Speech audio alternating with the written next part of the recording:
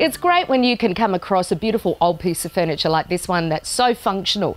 And I know that personally, I love nothing more than giving something like this a whole new lease on life. Absolutely, Leah, and we can show how easy it is to renew a piece of furniture like this in 2 easy steps. Simply paint and protect. But first, we're going to give it a light sand to clean it up. Let's go. Like any paint job, preparation is critical. So we want to sand down to get that nice smooth finish. Then what we want to do is dust off and wash down so we've got a perfect surface to start.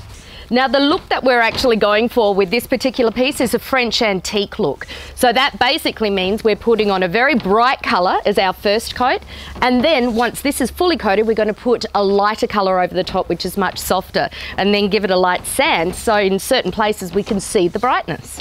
Now normally when you paint these with a stain or a lacquer, you always want to follow the grain to make sure you get that perfect finish. But here, because we're putting a nice thick liberal coat on, the only tip is use a quality brush that's going to hold a lot of paint and not leave hairs everywhere.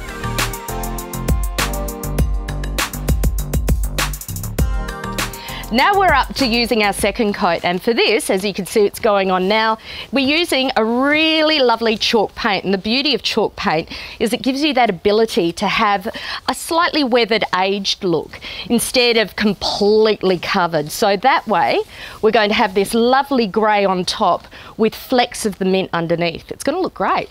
And the trick is that because you don't want to get that smooth finish, we want that second-hand aged look. So we're not trying to put it on perfectly smooth. Now you'll notice I'm using long strokes to apply the chalk paint. The reason for this is because chalk paint dries quite quickly, and you want to make sure that it gives the effect of a natural aging, not a slap, slap, slap around, I'm trying to make it look older.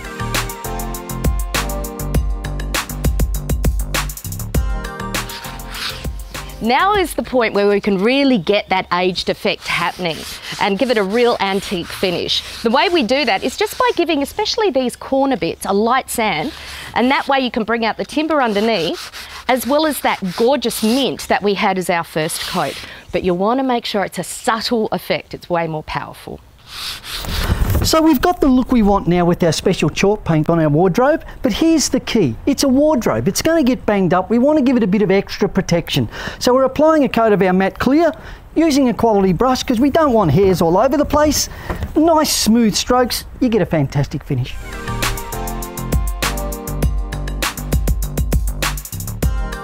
Hasn't this wardrobe just come up a treat? And this is a really great example of some really lovely colour choices and a very simple effect to get this antique age look. What a look in 2 steps. We painted it, then we put our clear coat for protection, renewed the whole room.